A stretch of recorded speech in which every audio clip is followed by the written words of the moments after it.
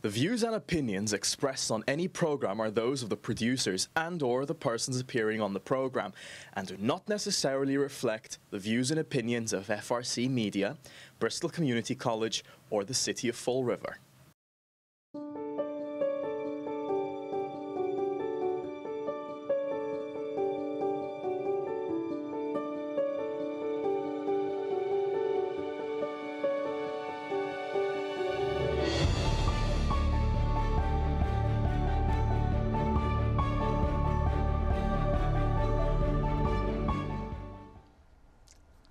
Hello, everyone, and we are back for the second episode of Gaze of Our Lives. Today, I have a very special guest who I'm going to let introduce herself in a minute. But as you know, my name is Sean Connell. I am here for all of your LGBT purposes and needs as we talk about the gaze of our lives. So my guest today is Sara, but I'm going to let her introduce herself. Oh boy. I'm Sara Rodrigues. I am the founder and owner of Balanced Learning Center in Fall River, where we provide mental health services, speech, language, and occupational therapy evaluations, in addition to a whole slew of group work, which includes working with our neurodivergent population and our LGBT populations. I love it. In fact, I'm actually wearing one of their shirts today. It looks so nice on you. Thank you. It is on the back, but you guys can't really see it, so I'm sorry. It's really there. So today I really want to kind of talk about education, what it means to be neurodiverse, and where those kind of two things come together. So, I could do this all day. So we're going to have a great... But we're going to condense this into about 25 minutes. 25 minutes, and it's going to be incredible. So one of the things I want to talk about with education is, in your words, and we'll kind of go back and forth on this, what does it mean to be gender affirming, to do gender affirming care or gender affirming education? Because I think there's a lot of fear around this. Gender affirming education, well, let me back up. Gender affirming practice in education is just going to look like allowing and validating people for who they truly are. So if I have 3 children and I have 2 boys and a girl. If my boy goes into school and he says, "Hi, my name is Christian and I want to be called Christian and not Chris," we affirm that, right? We validate that. It is the same thing if he came in and he said, you know, "These are my pronouns. I prefer to use they, them pronouns." Or I use this name because this really reflects who I am. It's sort of the same thing. So when we're talking about gender affirming practices, we are validating people for who they are, who they tell us that they are. And then we're also providing representation in the materials that we use. Because you know, there's a lot of fear around, oh no, we can't have materials that show 2 moms or 2 dads because that's going to confuse kids. But we've shown kids time and time again, a mom and a dad, and we still have kids who are LGBT. So if that didn't confuse them, then it's not going to confuse anybody. And if anything, it's going to make everybody's classroom experience much more rich, much more diverse, and much more open to the world around them, right? I think one of the reasons why I wanted to choose this topic today, because I think some of the comments that I've gotten from my first episode around education is understand that gender affirming care, especially practice in education, it's not lewd in and of itself. No. Not at all, right? It's not pornographic. Nope. It's not any of these things. It's not forcing anything on anybody. Right? These are the kind of things that I've heard a lot, and that's why I wanted to address it today. Because I think that what people kind of have missed about this is queer adults, we were queer children, right? So, you know, if like I said, I think I mentioned it in my first episode, I was called a faggot at 6, right? So people already kind of start to have an idea of what that means. And that was long before puberty, long before any kind of sexuality that I had had, just because my gender identity was feminine. I was effeminate, I had a high-pitched voice, I liked flowers and pink and girly things. That's what we're kind of talking about with gender affirming things. It's more about understanding who somebody is as they figure it out. And supporting them through that process. It is not taking someone and moving them into one direction or another. It's, this is who you are, so I'm going to support that. And I loosely use that example of, you know, my son is 13 and he prefers to be called Christian, right? That is his name. And if anyone calls him Chris, he has a strong reaction to that because it's not his name. And so if we can conceptualize things like that, right? There's nothing abnormal about that. There's nothing scary about that. There's nothing inappropriate about that. That's just his name. Then we need to be able to do that with kids who identify in ways that maybe we didn't expect. And we didn't expect that because we were never educated in a gender affirming, neurodiversity affirming kind of way, right? We're taught to engage and expect things to be one way. Who decided that pink was for girls? Thank you. Because it wasn't until the early 1900s, right? Early 20th century, that pink even was a girl color. Exactly.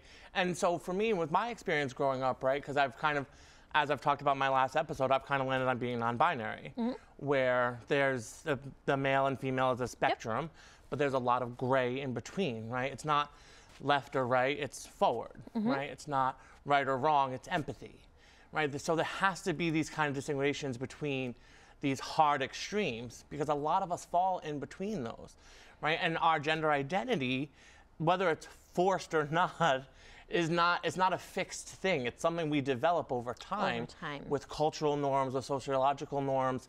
And a lot of this kind of we are going after the children thing, it's really hurtful to me in a lot of ways because professionally I teach, right? That's what I work with homeless youth, I work with LGBT youth, I work with kids who've dropped out of school. So I work with a lot of different youth in a lot of stages of their life.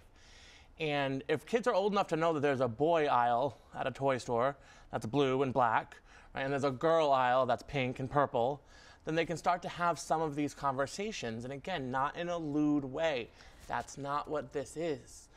Gender does not equal sexual acts. Thank you. Right? Yes. They're two different things. Two different categories. Two different things completely. And that's really kind of one of the part I want to talk about because I think there's a lot of this fear in education that if we talk about it too much, then we're attacking kids, we are grooming kids. I've heard the word grooming. Yeah, no, and that's a dangerous word to use. It's an extremely dangerous word to use. I have a huge problem with that because it's not grooming someone to let them know that you can explore who you are. Right.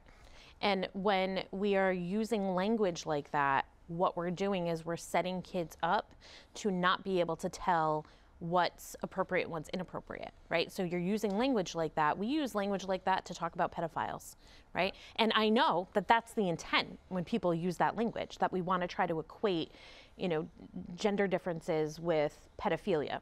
The two are nowhere near even remotely close to each other, right? That's not a thing.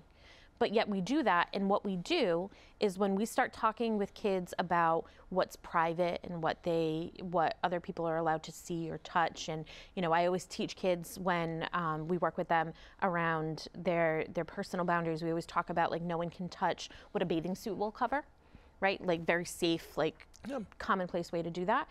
But that skews the conversation when you start using that language to talk about very safe people in their lives. You know, their uncle, their aunt, their cousin, their sibling. And here we are using that language and equating it with something so horrific, harmful, and traumatic. How do you make that connection with our kids, right? That's the part that's unsafe. That's the part that's lewd, right? You can't do that. I think for me, that's exactly where, because people look, I'm not afraid of gay people, what's the homophobia? But that is the fear of it. Yeah. It's that fear that there is this kind of insidious gay agenda that is trying to specifically go after kids and make them confused and not have them understand their own bodies. But kids become adults who have autonomy over their own bodies, right? And it happens quicker than sometimes. Hopefully most of the time. We won't talk about that's another conversation. That's a whole different conversation. That is a very different conversation for America right now. But generally speaking, right, like your kids are going to become adults. And there's a difference between us going through phases, right, where we figure it all out, right? I'm into my 30s, and it wasn't until like my late 20s. It's a long phase, You know, it wasn't until my like late 20s that I really kind of rested on and understood what it meant to be non-binary, right? That doesn't mean that I wasn't genderqueer or gender fluid before that. It just meant that I was figuring out the best way that I could find the labels that worked for me, even though I'm not a fan of labels, and most of us aren't. But that's what society tells us we have to do, right? Like we have to have these boxes that we fit into. And so what are you? Like, yeah, what are you? What are you? I don't get it. Like, are you a boy or a girl? Like, it depends. It depends on the day, right? Like one could argue that I am actually dressed in a much more masculine way than you are. Yeah, that's true. Right? I'm wearing jeans and a dark gray t-shirt. And I have bright pink hair and bright pink nails. They were gorgeous, left over from prom last month. And I had a stunning ball gown. I looked amazing. Yes. You are much more accessorized than I am. Yeah, you know, I have my little, my little earrings on.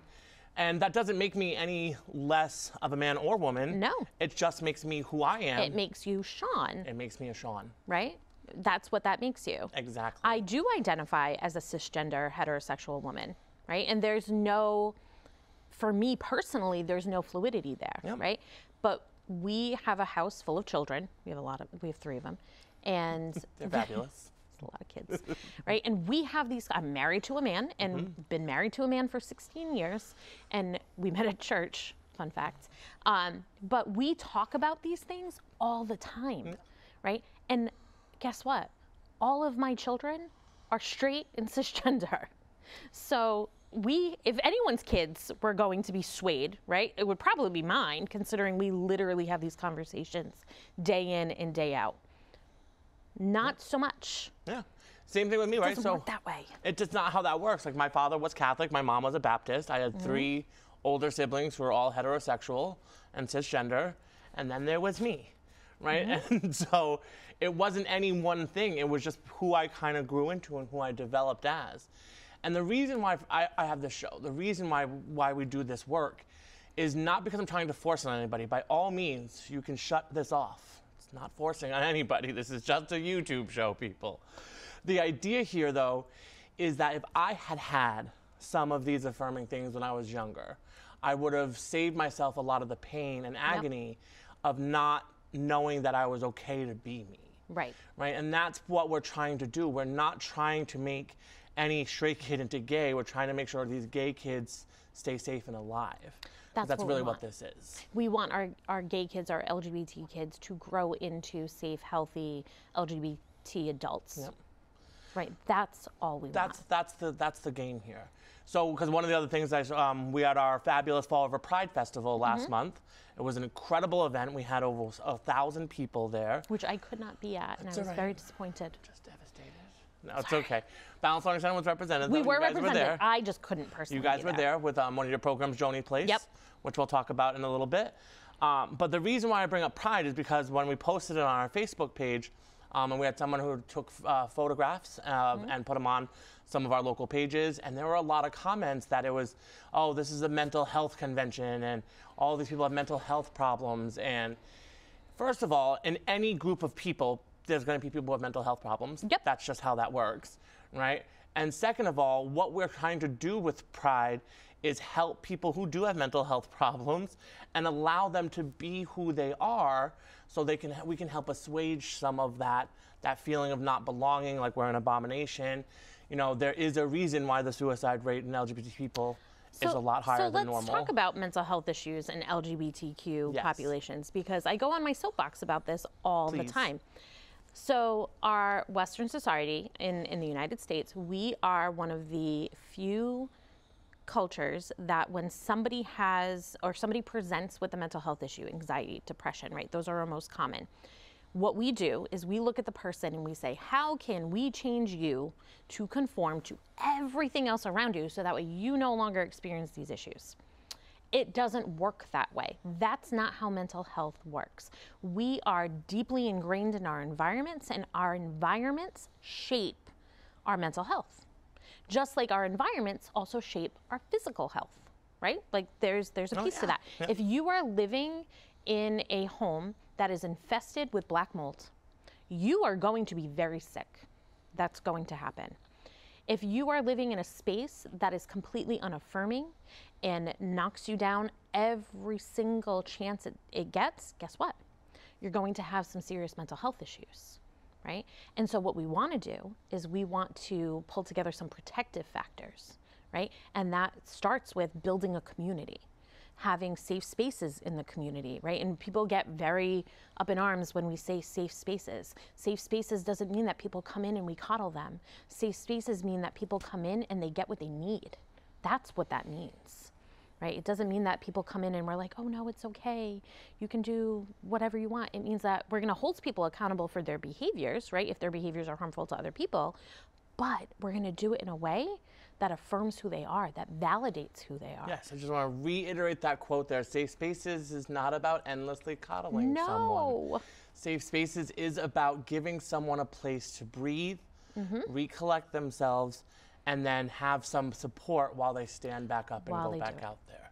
And we look at it, right? And we always look at, because we need to be introspective. We need to look at sometimes when we're in relationship and we're in communication with other people, we have to look at what we do, right? As part of our relationships, right? If I hurt you, then I need to own that. Right? So that's part of it. And if I'm working with somebody who's trying to help me decompress from something else that I've experienced, they are also responsible for helping me see my accountability in a piece there. But in this case, right, if people are talking about Pride being this place where a mental health gathering, yeah, sure, I'm sure we have people with anxiety and depression, because look at the environments that we're all living in. We are living in a state of repeated trauma. So of course we're going to have folks with mental health issues, but it's the LGBT part of someone is not the mental health issue. Exactly. Because people need to understand why that can be particularly offensive to people in the community is that we were labeled as a disease and a disorder for a really long time. I don't think it was lifted from being a disorder till the early 2000s. The DSM-4 finally removed it. And I'd have to double check when that came out, but it wasn't all that long ago. Time, right? You know, and there's been a lot of history. We're on the DSM-5 for those that want to know. Right? So that's the whole thing, is that there's a lot of history here of LGBT people. I always think of Alan Turing, right, who was the father of modern computer science. He actually decrypted codes against the Nazis to help the Allies win World War II. We were just talking about that in our house the other day. And how did the British government repay him? Was chemical castration. Right? So just because he was LGBT, it was that or life in prison. Those were his options, even though he had just literally saved the war effort. And saved the world. Saved the world and founded modern computer science and technology, right? But he was an openly gay man in the 1950s, and that was not acceptable. Right. Right? So it's this whole being LGBT, it's not a trend. It didn't come out of nowhere, right? LGBT people have had a place within history, within societies and cultures across the world for thousands of years. And were accepted. And were accepted, yes, for a very long time. Ancient cultures, like we are talking about, you know, people love to go back to what our roots are. Well, our roots are actually in acceptance of LGBT communities, right? Of gender expansiveness, in the expansiveness of sexual orientation, right? There was no binary before. And we've created that, right? This is a social construct. And again, people get really wrapped up about that. But this is a socially constructed situation that we are in. This is not something that is just inherent in how human beings operate. And I think there has to be a broader understanding than 8th grade biology, right? Because it's not just my body parts. It's not. No. And our body parts, there's a lot of different ways our body parts can be arranged. Absolutely. Just naturally, let alone any sort of gender affirming things I choose to do with my body later on in life. Again, not forcing children to do any of this. It's about allowing them to walk the path that lets them be their most authentic self. So in the last half of our program here, I kind of want to talk about some of the crosses here between being neurodivergent and being LGBT. And I happen to know you might be an expert on this. So tell me a little bit about this. Tell me about this. It is sort of my love language, though, right? I wouldn't say I'm an expert at all. So she's a PhD candidate, so there's a huge overlap between the LGBT community and the neurodivergent community. So when we're talking about neurodivergence, what we're talking about is any kind of atypical brain structure, brain functioning. Typically, that'll include diagnoses like autism, ADHD, and then there's a lot of discussion around like whether anxiety falls in under there and whether things like schizophrenia falls in. And I think we just don't know enough about what brain structures look like to really figure out like what exactly is that. But it's anything that you are born with, right, that alters your brain structure. So having said all that, it's kind of no wonder that if you have someone who's got this expansiveness in their brain functioning, right? Because what we know about folks with that are autistic or that have ADHD, what we know is they actually have more neural pathways in their brain. So the highway has more lanes, right? And that's what causes a lot of those sensory integration issues. That's what causes sometimes that those like disconnects in communication, right? That's where you see that stuff, because it's like you've got all these lanes of highway that are running, more so than a typical person. It's kind of no wonder that you see the same thing in terms of gender expansiveness or sexual orientation, because if your brain is wired to see things in a much broader way, then of course it makes sense that you're also experiencing that part of yourself in a much broader way. Neurodivergent folks are 7 times more likely to also identify as LGBT than non-neurodivergent folks or neurotypical folks. I feel like one of the reasons why I bring this stuff up is because there are a lot of links between being neurodivergent and being LGBT, but that doesn't mean, you know, because I had this one person who wanted to hit me with this study that said just all trans people are just hypersexualized autistic people. And they hit me with, and they linked that study like 4 times, and I linked like 5 other studies that were like, these are correlations, but doesn't always mean causation. And even if for a minute I was like, okay, that is the case, why would you still hate on trans people anyway, right? It was kind of like, the vaccines cause autism, so we're not gonna. No, they don't. No, they don't. They don't. To be They clear. don't. But even so, clear. just to be clear, because even if I bought that argument, again, saying like buying this hypersexualization thing, even if I bought that, are you so afraid or so hateful towards autistic and neurodivergent people that you wouldn't want to affirm them or keep them safe? Right? I'm still trying to wrap my brain around that. This is real. This is why I want to bring it onto my TV show, because there's experiences that I've had with this. I would love to see that alleged article. I'll get it to you. But, you know, if we're talking about that, then obviously, like, we're not talking about hypersexuality, because hypersexuality and trans people and drag performers are very different things, right? Those are not the same. But if we're thinking about drag performers and we're somehow linking that to autistic people, right? That's some of the correlation some of them, there? Yep. Okay, so if we're linking that, then I could argue that maybe we have more drag performers that are autistic because we also see a hyper-creativity in autistic people because of the broadness of how they see the world. And so we know that, we do know, right, by default, drag performers are very creative. Yes. Right? We are very artistic. We have a lot of skill sets in more of the creative arts, right? Because why else would you become a drag performer? Right? Well, people would argue, because when we had Drag Queen Storytime over the last year, a lot of people was like, well, it was because they were sick and it was mental health issues, back to that whole circle, that we're going after kids with Storytime and all of these things. But drag as an art, first of all, has been around for a really long time. Right. You've been being entertained by drag performers since MASH. Like, there's, right, Mrs. Doubtfire, Mulan. Absolutely. You know, so there's been performances in that creativity space for a really long time. And again, it's not about that mental illness. It's about that kind of art on display. Right. And letting kids understand that there's nothing wrong with difference. Right? It's one of the books that we read at the library, talked about just all the different differences that there are. Sometimes you might know someone in a wheelchair. You might know someone with different colors, different accents. They speak different languages. They eat different foods. They dress different ways. And understanding that none of those are innately evil or bad, and that it's okay to be neurodivergent and understand and look at the world through different lenses. I think people really have to get back to the empathy there, as opposed to this knee-jerk reaction to the fear of difference. But we are not taught, and I know we only have a couple of minutes, but I, again, could go on and on about this. We can have several more episodes about this if we love this. For weeks. But when we think about kids in school, right? Typically, our disabled kids and our neurotypical kids, meaning just like the non-disabled or non-neurodivergent kids, are separated, right? They are not taught how to become friends with one another. And usually it's that communication piece that's a barrier, right? So we don't teach kids who maybe use, we don't teach kids who use mouth words, right? That's how we kind of call that. We don't teach kids who use mouth words how to communicate with kids who use sign or who use communication devices, right? Or who use a PEC system. Like, we don't teach kids how to communicate. And so what happens is they stay separated.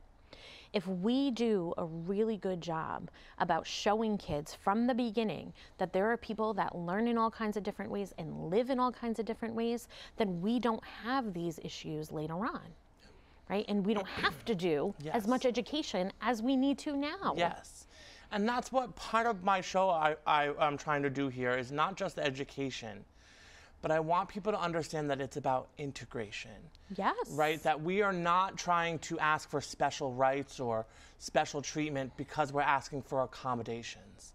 That's not the same thing. No. Right? If somebody needs an accommodation and you don't do that, it almost seems mean. So for instance, if you went to someone's house and they want you to take their shoes off and you're just like, no, screw that. That's not special rights, right? No, that's... It's an accommodation that you would make for somebody because that's their belief. They don't want their shoes in their house for whatever reason, cleanliness. Some religions do that. And so it's the same concept for people who are neurodivergent, who speak differently, who understand differently, for LGBT people who express differently, who form families that are not the nuclear family, right? So I think people need to really get to this place where we can have these conversations and have the education about it. That's really where I think this conversation needs to continue to go. And where it can be safe and open. And again, I got 3 kids. We talk about LGBT stuff all the time, and they are all straight and cisgender. And I'm sure it's never in a lewd way. It is in a, this is how people are. These are how people form families. It's about love. And they can figure out the sexual education pieces when they're older as they get older. Right, because I'm not going to have that conversation with my 6-year-old. Absolutely not. Well, so speaking of, if you want to have some of those conversations, a little quick announcement here at the end. I work at Recreation, and Recreation, I'm very excited to say, just got a grant to do LGBT safe spaces programming. So we're going to be, I'm so excited about it. So we're going to be starting that kind of programming where we'll have mentoring, we'll have groups, we'll have socials. The whole concept of building community as a verb is what we're working on. So then with the trifecta of the programs over at 45 Rock Street at Recreation, we have the Balanced Learning Center and their fabulous program, Joni's Place. Recreation is now going to be hosting LGBT safe spaces, and the Family Resource Center has the Affirming Task Force and a senior meeting group. Yes. So we are really trying to integrate LGBT people into the broader conversations, not for special rights, but for education, love, and the respect of diversity. Respect is what it comes down to. That's literally what we're here for. And I think that's a beautiful way to end. So I want to thank you so much for being here. Anytime. Oh, it's going to happen again. I will do this all day. I have a feeling we're going to get a lot of comments on a lot of the things that we said. I'm okay with that. So we could always bring back this topic. Some other future topics we're looking at is a fun with flags, because we flew at Pride all the different LGBT flags, so we can take a look into those. We're going to look into different people who are non-binary, trans, gender neutral, gender fluid, and have more conversations about what that looks like and what that experience is for us, for those of us who are within those families. So stay tuned. Thank you for tuning in, and we'll see you next time on Gays of Our Lives. I made my day.